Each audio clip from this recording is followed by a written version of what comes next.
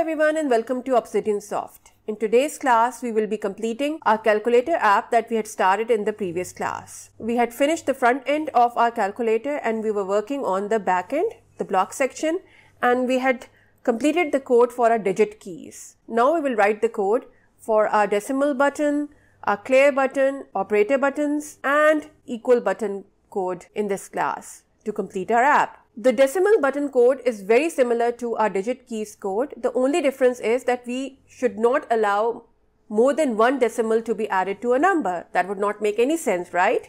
So what we're going to do is we're going to make a variable and I'm going to call it decimal added and I'm going to make it false. And every time I'm trying to add a decimal, I will check whether it is false or not. If it is false, we will go ahead and add the decimal. Otherwise, we will not add the decimal. Okay, so I'm just going to duplicate my 7 button key code. The only thing I am going to do is that I'm going to check if my decimal added is false or not. So I'm just going to get an if block, and inside that I'm going to check by using the equal to. I'm going to get the value of decimal added and check whether it is false. If it is false, only then I'm going to do this code. That is at the decimal point. Okay. Obviously, I have to change it to the decimal point. I'm just using full stop in the keyboard. The next thing is that whenever a decimal has been added, I have to make decimal added variable to true. Okay. So I'm just going to go to my variables, get the set block and set my decimal added to true. So now I've made it true. So in what condition will it be made false so that I'm able to add a decimal point again? Don't forget to change it to decimal button here.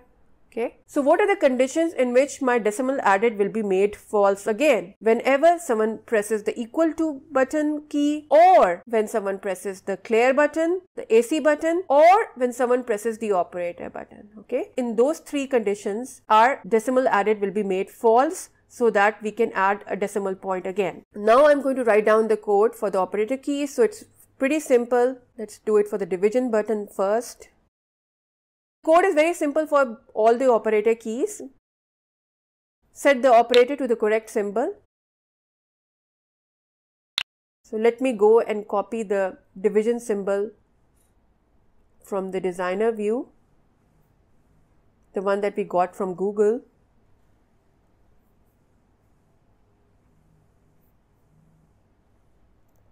And make sure that you use exactly the same symbol when we are comparing the operators in the equal to button code too. This will make more sense when I'm actually doing the code for the equal button. Okay. So I've set global operator to the division symbol. I'm going to call make question so that our calculator display shows the division symbol there now. And secondly, I am going to set my decimal added to false. Okay. Duplicate the code, multiply button, small x, duplicate, plus, write down plus, duplicate, minus, minus. Okay. Now let's do the clear button code, the AC button. When the clear button is clicked, very simple code for it. We're just going to clear everything. So variables, set first number to empty, duplicate, second number, duplicate, operator, duplicate, choose decimal added, but this should be false. So I can duplicate this false from here, the false block. And we have to set the answer text to empty too. So go to answer and set answer text. We can use this empty block here. And last but not the least, we have to reflect the changes on the screen. So call make question. Okay. Now we are coming to the most important part of our code, that is the equal to button code. Okay. So when the equal to button is pressed, what should happen? We will be looking inside our operator, and depending upon what is inside it, we will do that operation on the first number and the second number. Okay, but first thing is that we need to check whether we have the second number or not, because equal to button will not make sense if there is no second number. So we are first of all going to check if we have a second number. So just go to control and get the if block, and inside that we are going to do a comparison if our second number is not equal to an empty text block. Okay, this means that we can do an operation on it because we have the second number if it is not equal to empty. Okay, and after that we're just going to check what is the operator, what is the value inside the operator, and depending upon that we will do the operation. Okay, so I'm just going to go and click on control and then click on this third block. I have 3 conditions that I want to check, and the fourth is an else. Okay, so I'm just going to click on this cogwheel. So I'm just going to add one more slot to it. Okay, so if, else if, and then else. Okay, 3 conditions we will check, and the fourth condition is default. Now I just have to check what is inside the operator. So I can duplicate this compare block because it is right in front of me, and I will choose operator here, and I will choose equal to here, and I'm just going to duplicate this block because I want to be sure that I am using exact value that I have put inside here. So to confirm that thing, I'm just going to duplicate the block that I used to set it here. Okay, so if my global operator is equal to multiplication, then I'm going to multiply by using the multiplication block from maths, the first number and the second number. So get first number, duplicate second number, and I will set it to the answer.text. Okay, so set answer.text to the multiplication of first number and second number. Okay, duplicate it again, choose the plus block. Again, I'm going to duplicate it so that I have exactly the same thing that I had set there, and I am going to get the plus block, first number, second number. Okay, and let me remove the unused blocks by right clicking and removing the unused blocks. So what else? Again, same thing for minus.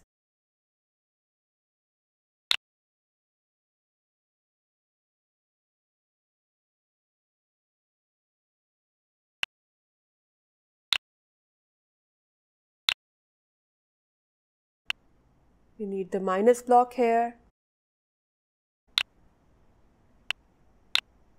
And let's remove the unused blocks. Okay, we have done multiplication, plus and minus. The last operator left is division. But remember that there can be no division by 0. So if the second number is 0, we will set the answer to not a number. Okay, so let's go to control and get the if then else block. Let me make some space for it. And inside here, I'm going to check if my second number is equal to 0. Okay, so just get the compare text block.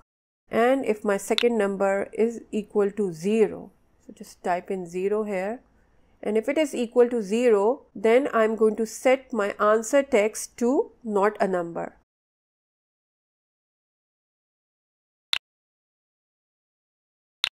To not a number. Okay. Otherwise, I'm going to do the calculation. Okay, so just duplicate this one, and instead of that, we need the division block. So this /1 is the division block. So just get this one, put the first number here and the second number here. Right click to remove the unused blocks. Okay, so what next? At the end, we are going to set the first number to answer.text so that the user can continue calculating. For example, 4 plus 5 is equal to 9, and then 9 should become the first number, and then the user can continue with the calculation. Okay.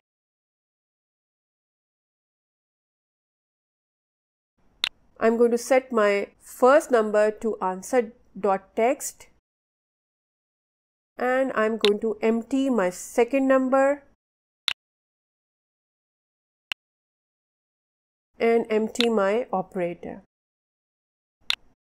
Okay, and I'm also going to make my decimal added to be false, the variable decimal added. Okay, so let's just duplicate it from the division button code and make it false. Okay,